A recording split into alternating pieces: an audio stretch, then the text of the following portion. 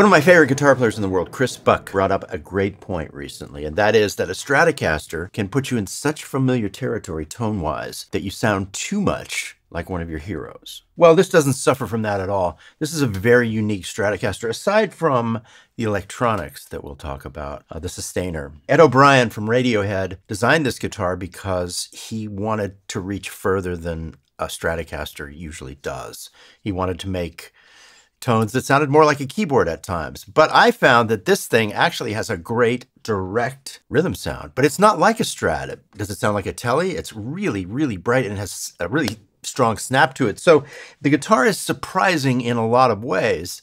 It's a Stratocaster, but it's kind of a next level Stratocaster. And it came with a maple neck. Now, I have a friend at Fender named Stan Cody, and I called Stan and said, is there a rosewood neck I could get from you guys for this? And he said, I'll make a call. He contacted some people at the model shop. The model shop at Fender is not the mod shop. The mod shop is on their website where you can design a guitar and order it and have it built. The model shop is a research and development prototype place where it's very private. There's only 3 or 4 people there, and they actually do a lot of secret stuff that you never hear about. So this neck is pretty unique. As you can see, it has the Jazzmaster square inlays, and the finish is rubbed off on the back.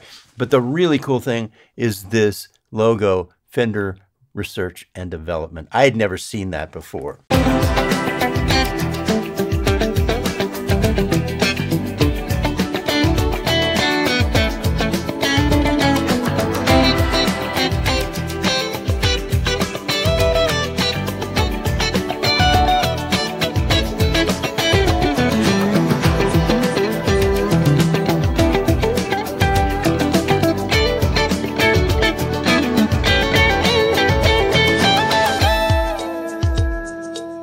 So the Masterclass is up to about 1,700 videos. A lot of those are lead guitar lessons, but a lot of them are also rhythm guitar lessons, and a lot cover the kind of playing I was just doing. How to get little parts, find the right little parts, how to keep your right hand going like a motor so you play perfectly in the pocket all the time. Click the link below if you want to take the 14-day free trial and see if it's right for you. So we start with an alder body and an Olympic white finish, vintage style trem, which to me is the best sounding tremolo. There's the on and off switch for the sustainer. This is the fundamental note. You switch it there and a fifth joins it, and then you switch it there and an octave blends in and joins it also. Remember, this is a polyphonic system, so all 6 notes on the guitar play if you want, or 1 note. You just have to mute the ones you don't want. Here is the intensity volume for the sustainer. You can bleed in as much of it as you want. Master tone, master volume, 5-way blade switch, JB Junior in the bridge position, Texas Special in the middle.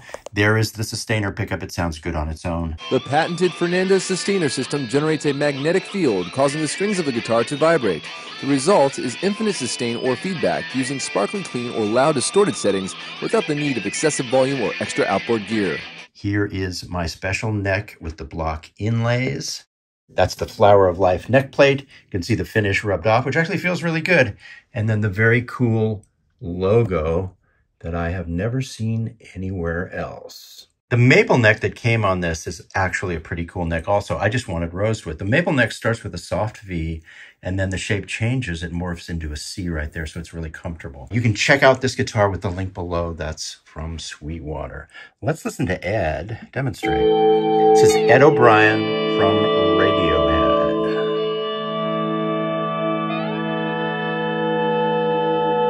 I'm excited about the prospect of it falling into the hands of somebody who will do extraordinary things with it, somebody who comes along and makes it their own. You can kind of play in a different way because of the endless sustain.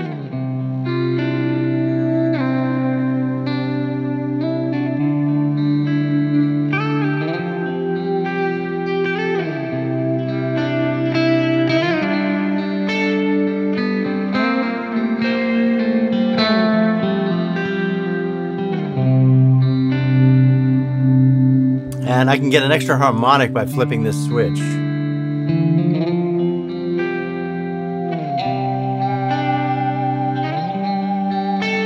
Flip it back and it's back to the normal endless sustain.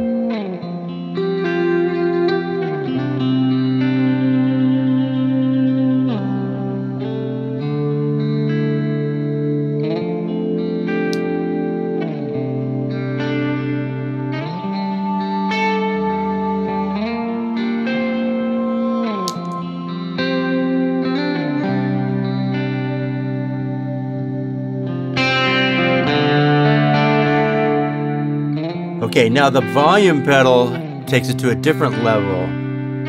Let me put some more delay. Add this one in over here, just to get it really wet for this.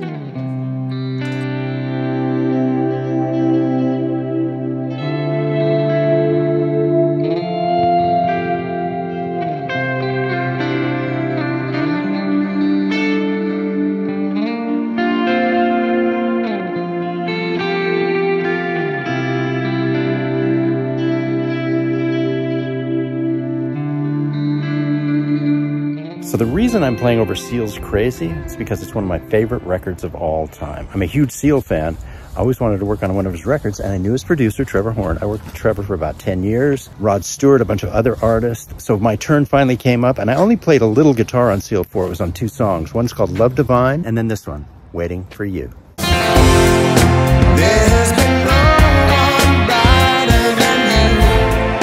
I can't deny these things I do. It feels like the walls that stay closed. I have been waiting for you. Heavenly, that's what you are. You burn in me like a shining